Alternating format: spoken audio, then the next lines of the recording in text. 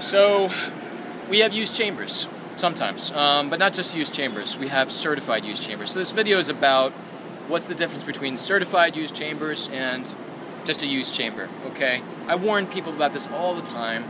I see people all the time making this mistake. They're getting stuck with these chambers that were used chambers, you know, 50, 80% off what the normal retail was because it was used. Well, you don't know what the hell has been going on in those chambers, okay? It could have been stored in the basement with mold in there that you can never get out. Somebody could have had something contagious. I mean, there's all sorts of people with all sorts of conditions end up in these chambers. Some of them jam it up or whatever. All right, certified. That means it actually is shipped back. We ship them back to the manufacturer, okay?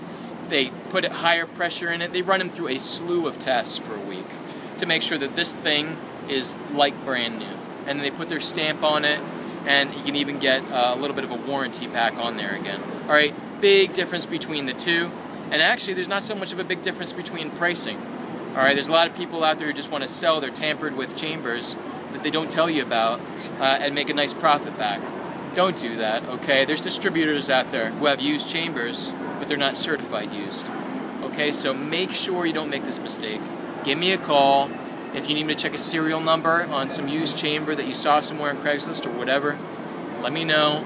We can look up everything from these manufacturers to see if that thing was certified or is just some bogus thing somebody was selling.